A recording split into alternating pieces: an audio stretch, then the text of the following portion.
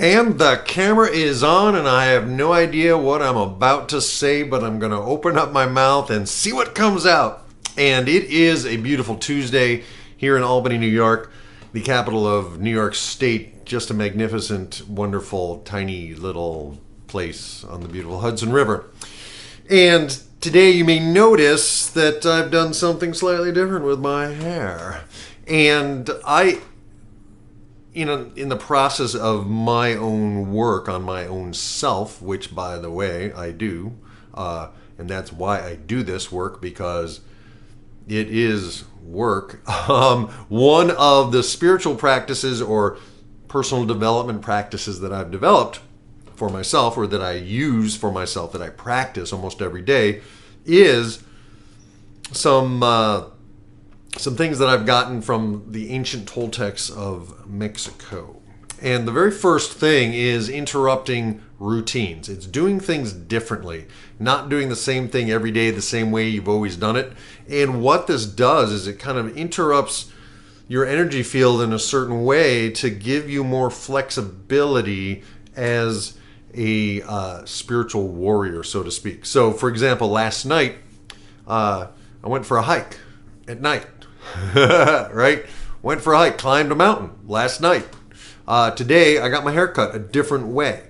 These things are small and simple, yet highly symbolic to your unconscious mind. So what I'd like to invite you to do today, and I've done this in past video blog posts, but I think it bears repeating, and I come back to it over and over again, is interrupting routines. And essentially, when you are taking one of my courses like Crush Anxiety Now, the routine is the way you've been thinking, your anxiety thought patterns.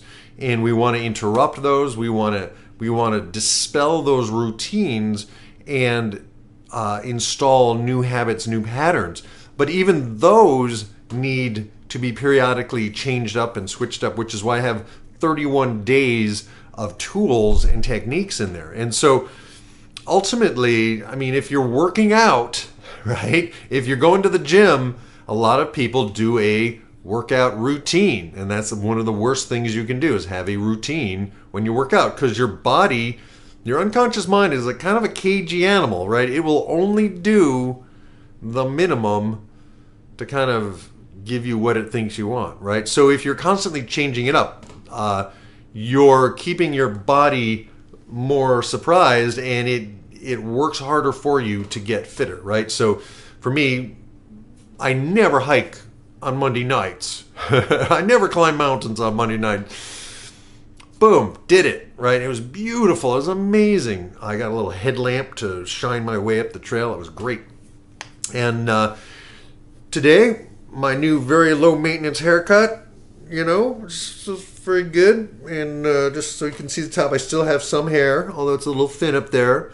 And that brings me to the second point: to reduce self-importance, to stop taking ourselves so damn seriously, right? Because ultimately, we're going to be dead for an eternity. Lighten up, people. This is this moment you have now to be alive, to be awake, to be aware. You are an energy field with self-awareness. What a gift that the universe has given.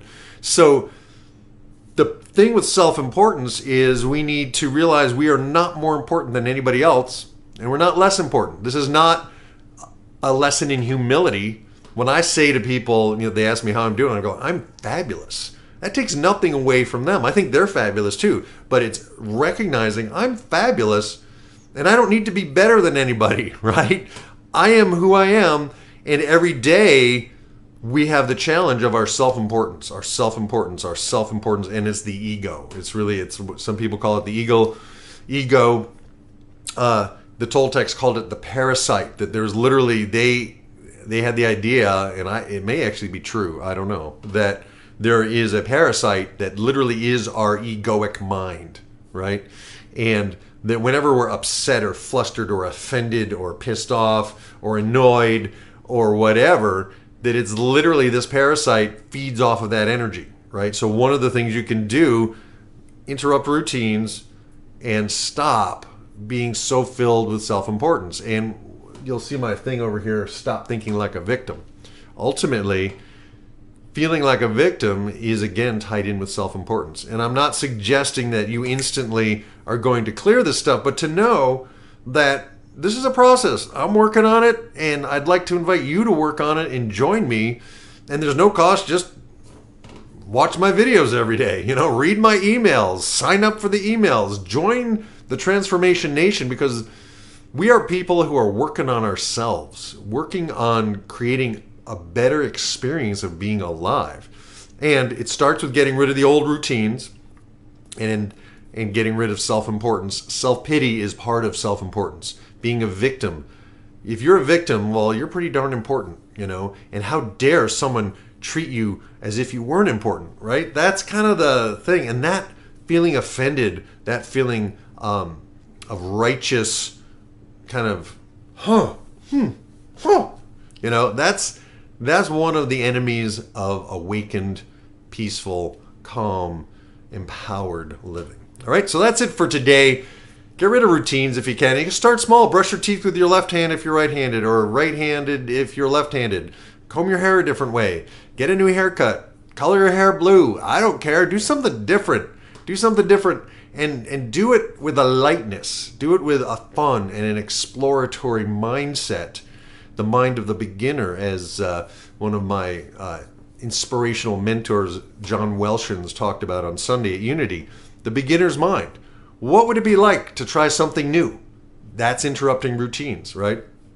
I frequently have foods that I like at certain times of day, and I have to kind of challenge myself to eat different kinds of foods at different times of day.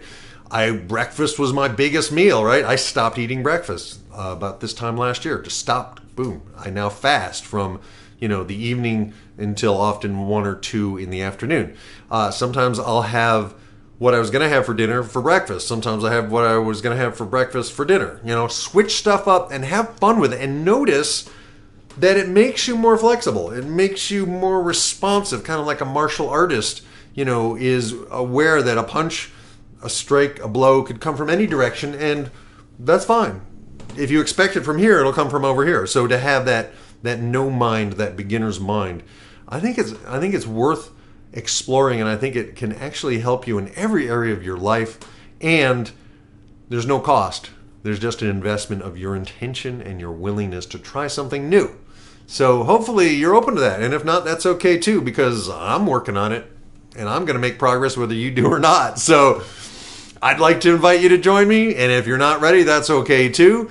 And if you are ready, jump inside. There's a lot more here. Sign up for my daily Mind Mastery newsletter, or my video blogs, or go to Amazon.com and buy some of my CDs, do something different today.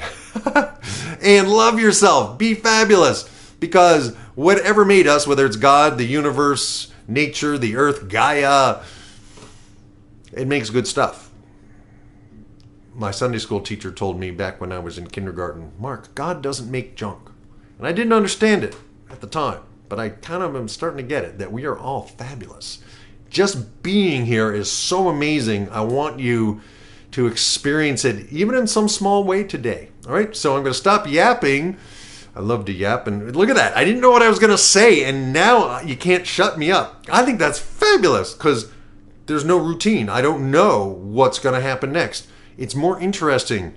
You never know what's going to happen.